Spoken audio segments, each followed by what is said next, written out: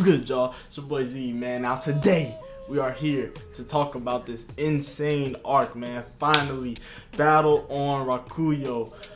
Still don't even know if I'm pronouncing it right, but yeah, we're here to talk about it, man. Let's get into this, man. This arc was straight gas, man. Straight fire, straight heat, man. Y'all know, let me tell y'all, this arc is a 10. Gintama has had 3, count them, 3. Oh, that's 6. 3. 10 out of 10. Bro, okay. I don't even know. Like, I would say SA, FS, and this arc all were 10 out of 10s. Like, wherever you want to rank them, that's up to you.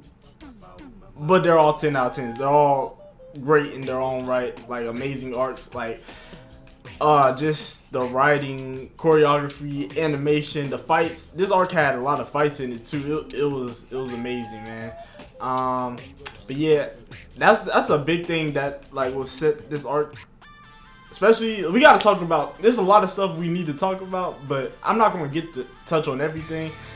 Like, but I should have had notes, but I'm just going off straight off my head, man. So first thing I'm talking about is Utsuro, Shoyo Sensei, whatever you want to call him.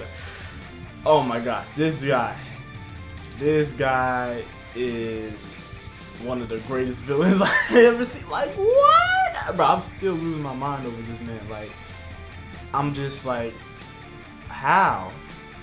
I thought, I was like, there's no way Sorachi, like, like, his writing is too good. I'm like, there's no way, like the way he was setting it up, I'm like, bro, please don't make this shit ass. And then we get an explanation the exact like episode after, like the next arc, and the explanation was just like mind blowing. Like, what the fuck? Like, figuring out his backstory and everything, and like the true entity, and then Oboro changing them, and Oboro is another thing we gotta talk about, man.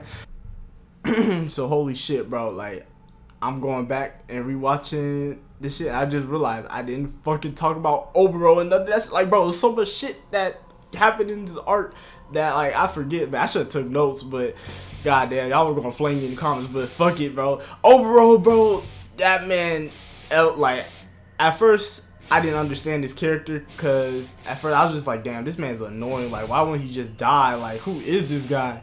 But now understanding everything that happened, how he's connected to Shoyo, and like, bro, he's a tragic character. Like, Takasugi took him out too. Like, he's a tragic character. Like, basically he was like basically the first disciple, man, of Shoyo. Like, he created Shoyo basically. Like, Oboro was a complex character, man, and like, it was kind of sad to see him like actually go out, like, and getting him, like, his story on everything was crazy.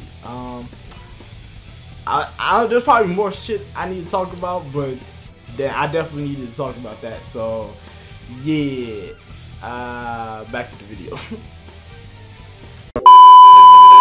It was just amazing. Like, Utsuro is amazing. Getting to see him fight against Umi too. I wanted to see, like, Gintama, like, a thing, like a criticism. I know we're here to talk about Gintama, but like a criticism I have with like One Piece, like, cause One Piece, you know, that was my favorite anime. But criticism is like Oda doesn't really like explain stuff, and he doesn't really show like everything. Like, at first, like, you gotta wait like a fucking 100 chapters just to get an explanation. Like, sometimes it's good, but like you want to see the shit, man. You want to see the shit, man. And then like you got top tiers fighting and shit. Like, it's just amazing to see. Like, you want and he shows the shit, and then the execution is just on point. Like, nothing but greatness. Like, no, I can't say nothing bad. Like, that's the thing. Like, I literally can't say nothing bad. Like, I don't got nothing bad to say about it. Let's talk about these fights, man, because y'all already know I'm straight meathead, man. I live for the fights, man. I like the plot too. I love the story and everything, but I love them fights, man. That's what I like to see. That's what I'm here for.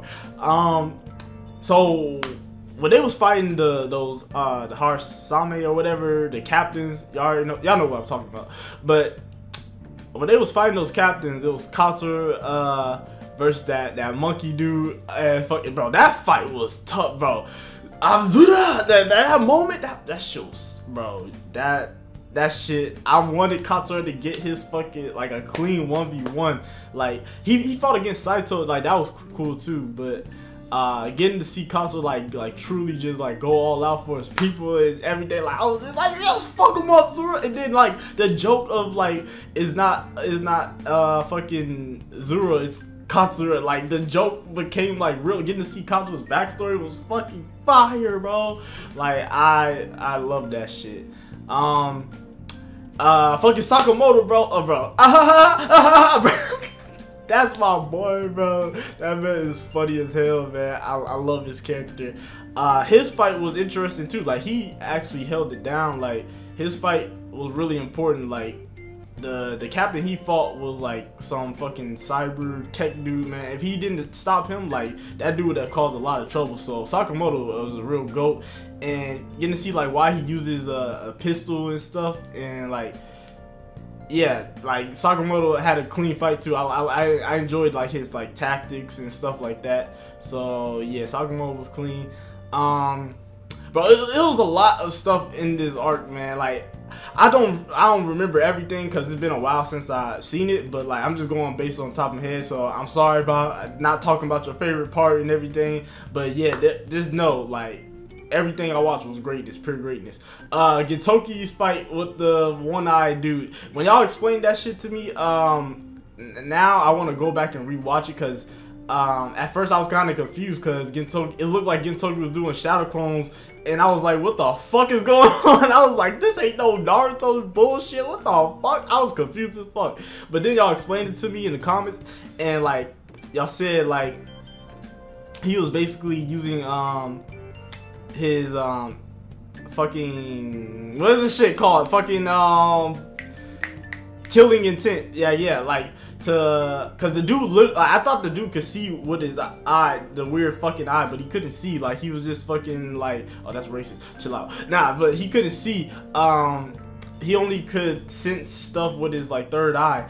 And so Gintoki was like using a whole bunch of like killing intent, and like it made it seem like his presence was all over. That's why we saw the shadow clones and shit. And I'm like, oh, see, now that I get the fight, I'm like, damn, that was tough as fuck. But like the way Gintoki ended that man too was tough. And then like the whole Pakuyasa and whatever, that shit was hilarious. I'm not gonna lie. Bro, I swear the comedy makes fucking like the fights just so much like better. Like when fucking Takasugi finally rejoined, oh my god, Takasugi, bro, that shit was hype, bro. When they finally all get back together, the four, oh my god, so much shit happened in this arc, bro. I'm just remembering, I'm like, god damn, this shit all happened in this arc, like, bro, 10 out of 10, greatness. But yeah, when they all got together, man, and fucking they was clowning on Sakamoto, they was too spitting on him. I was like, yo, what is this arc, bro?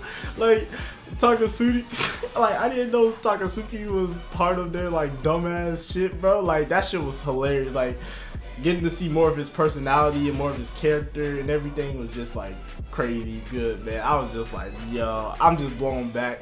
Like this anime, man, this series is amazing. Freaking Kagura and Shinpachi, man, doing their thing. Kamui, bro, going crazy, bro. Fucking, bro, that fight, Gintoki, man. Basically, you know, Kagura's Earth brother and fucking her blood brother versus each other, man. That shit was great. Like that shit went hard, man.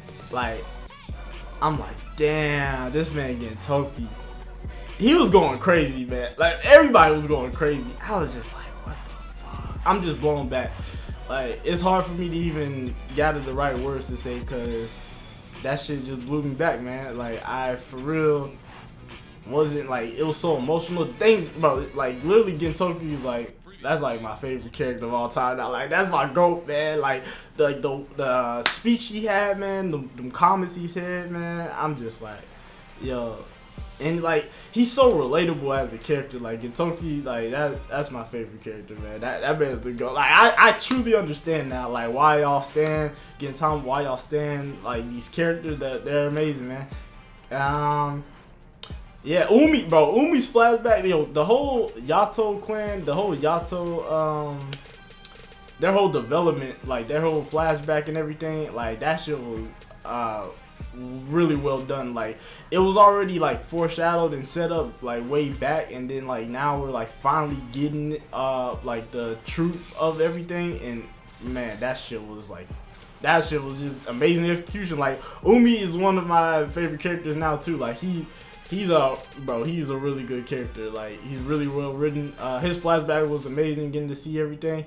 Thank you guys for all the explanations on everything. What else can we talk about? There's a lot in this arc. I don't even know at this point. I don't want to make this video too long. I want to just get back into the groove of everything. I've been missing you guys. Want to get back into this last arc. Is it Silver Soul or whatever this arc, next arc, the last arc, man? We gonna get into it, man. Reactions are coming back, so stay tuned. Hit that bell, like the video, man. Let me know what y'all favorite part of this arc was. Like, let me know your favorite fight, man. I ain't gonna lie, my favorite, like, I love the Katsura fight. Like that fight was too hard, man. Y'all let me know what y'all thought though. Let me know. Talk in the comments, man. I've been your boy Z. Hope y'all guys have a great day. Short little video, but we out. We back. We out this match.